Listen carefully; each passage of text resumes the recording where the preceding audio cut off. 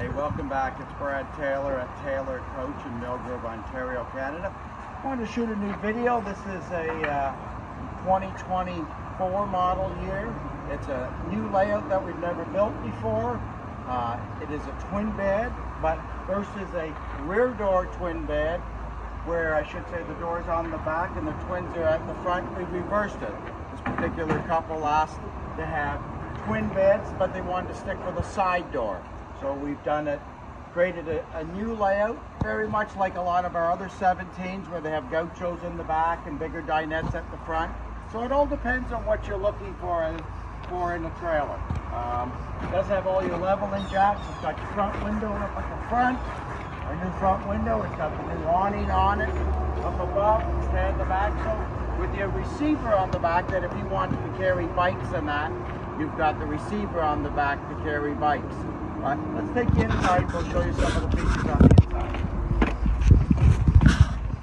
On the inside here, so instead of having a little dinette on the side when it's a rear door, we've moved the dinette up to the front. So you got lots of visibility out the front with a little shelf here. All knickknacks putting up at the front and that. And this will also go down into a bed. And what was this one in at again? 28 inch. What's 28 inch? This is a 28 inch bed. So versus our side door, when it's a 24 inch dinette, this is a 28. So it gives you a few more inches, and you have our little knickknack shelf on the front.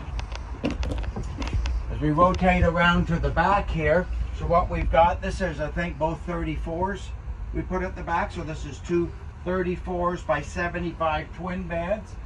We've left the bunk out. It's got the base of a bunk, but it's got the little ledge so they can just load things up above it, because they didn't want a stationary bunk there all the time. It's something that they had asked for. It does have, I should say, the pantry up at the front here. So it's got old shelves for storing your food and different things at the front. And what we've done is we've done a little hanging closet back here. So they've got a little closet for hanging things, and their feet go underneath. It also has your little nightstand here with storage out the back. There's storage underneath the beds. You can also add it with our little snuggle board, so that if you wanted to bring these two mattresses together and have it like a king bed back here, you could do it as a king bed again too, like we've showed in a lot of our other trailers. Got ventilation all the way around because there's windows that open all the way here. You got 3 windows that open. They've gone with a 5.5 fridge in it, so you can do a 6.5 if you want to have the separate freezer. Again, it's a personal choice. Lots of storage underneath. And in the bathroom, what we've done in this particular coach is we've done what we call just a mid-bath.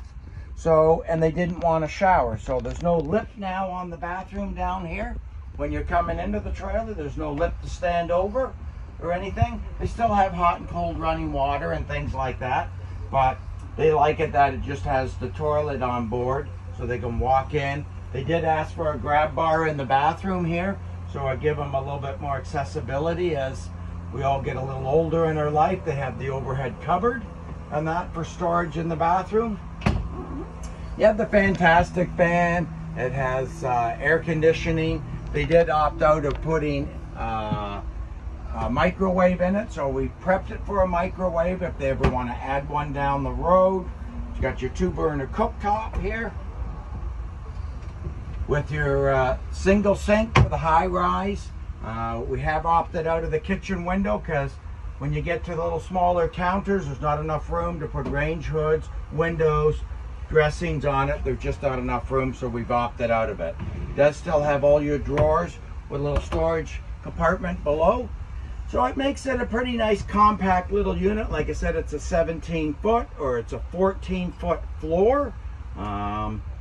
And this one I can't remember on the width of it. 84 done. 84. We just built so many coaches, it's hard to keep them all straight. This is an 84 in width, so it's 6 inches wider. Being that, then it gives you 2 nice big wide beds. And they did ask for open areas here for storing things that they didn't have to lift the bed to get at it. They could just slide things in and out.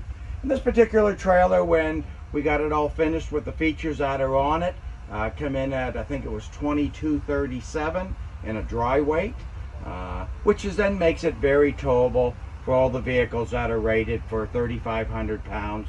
By the time you put all your goodies in it, you're going to be probably running maybe 2,700 pounds traveling on the road. So this is, you know, new for us for 2024. If you've got any ideas you're looking for in different RVs, or you're looking for a twin bed like this and love the side door idea versus our rear door, it depends what sort of suits your bill.